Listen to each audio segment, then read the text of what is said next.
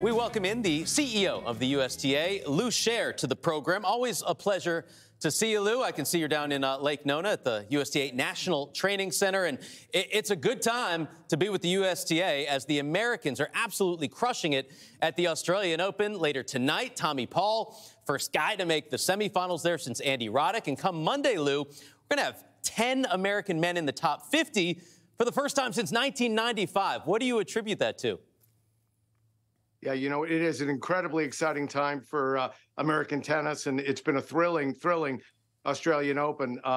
You know, in terms of what we attribute it to, I think it was a decision made over a decade ago, largely headed by our player development organization, to really set ourselves up to be a support to coaches in the private sector, to our sections and their player development organizations, and to be a resource to the entire pathway, if you will, as opposed to trying to identify a small group of players and try to pick winners and losers at an early age and develop them all the way through. I think providing more support to more players has certainly proven to be a great formula for us.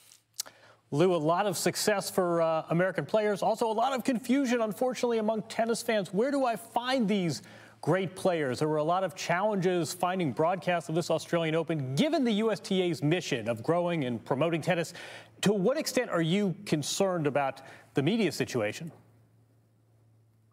You know, look, our mission first and foremost is to inspire anyone that might want to pick up a racket to play, to have the opportunity to do so. So we're certainly very much in favor of seeing broad distribution and these great players in front of as many fans as possible. The Australian Open, the biggest challenge is more on the time zones and the time challenges than anything else. A lot of these great matches are happening overnight, but ESPN certainly has been a great home to tennis. Obviously, Tennis Channel is a terrific home to tennis. They broadcast Wimbledon, they broadcast the U.S. Open for many years, and we know that tennis fans have been able to watch the AO and certainly watch all the other great Grand Slam tennis over the course of the year.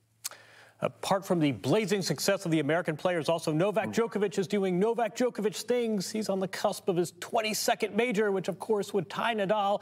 And yet if the U.S. Open started Monday, he would not be allowed in the country. What can you tell us about Novak Djokovic and your expectations for whether he'll be at the U.S. Open in August? Well, as you said on the opening, right, there's a lot of time between now and then, 7 months to the U.S. Open. As things stand today, there are no restrictions on entering the field for the U.S. Open. However, the U.S. government does have a restriction on travel into the country if you're unvaccinated. That was the case last year as well. We're monitoring that situation. We certainly would love to see Novak in the field. He's a great champion, arguably the greatest, if not one of the greatest in the sport of all time. We certainly would love to have him participate in our field, but that's a bigger debate and discussion with the government than just a tennis event. Hopefully 7 months from now, things could be different, and Novak Djokovic will get to compete in New York. We are here with USTA CEO Lew Sherr. And Lew, it's not only pro tennis that is being very successful right now for the Americans, but amateurs. It's been growing in popularity the last 3 straight years in terms of tennis participation.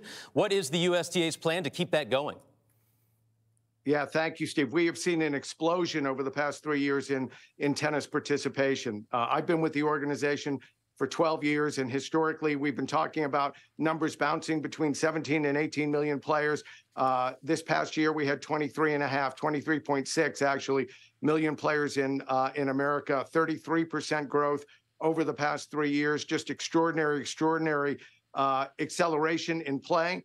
And that play is coming from places you would love to think about the growth of our game. 50% growth amongst youth, 60% plus growth amongst Hispanic, Latino communities, and 44% growth with Black African-American communities. So tennis is truly starting to look more and more like America. I think what we're seeing is a change. Certainly COVID got people out and about, maybe more than they were before, but we're well past that now.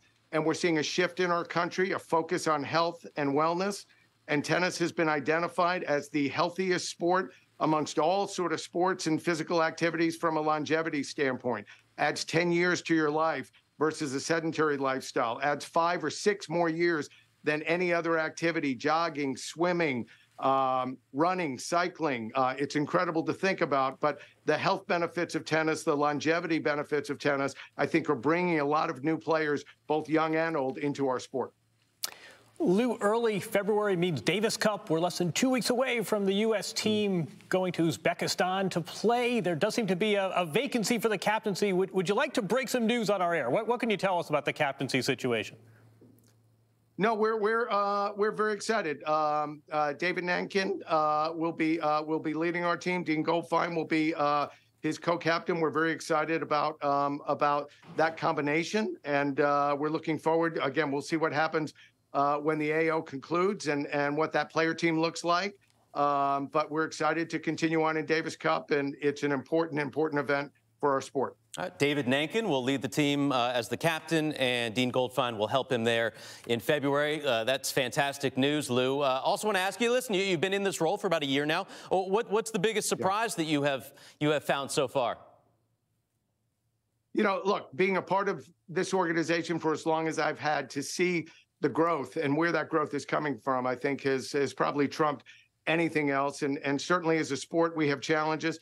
But this is an unprecedented period for American tennis. The conversations I find myself in now are conversations associated with how do we account for the increased demand? There aren't enough teaching professionals in America to support the demand for play. There aren't enough courts in places to support the demand for play. The stress on the tennis ecosystem because of all of this new play, shortages of tennis balls, hard to believe, right? We went through over the past 2 years, given some of the supply chain challenges. So it's a new set of conversations, but they're happening for great reasons, which is the sport continues to grow. People are attracted to the longevity aspect of it, and we're excited to put more resources to support local communities in growing the game. Well, I was excited to find out that I'm going to live 10 years longer now because I play tennis. That's awesome news, Lew. It's always a privilege to spend some time with you. We wish you the best of luck going forward. Enjoy the rest of the Australian Open, and we hope to see you soon.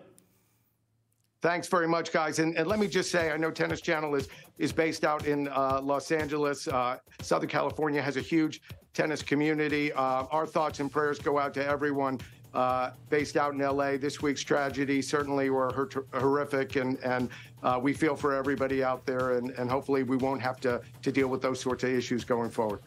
Thank you, Lew. Certainly appreciate those kind remarks. Take care.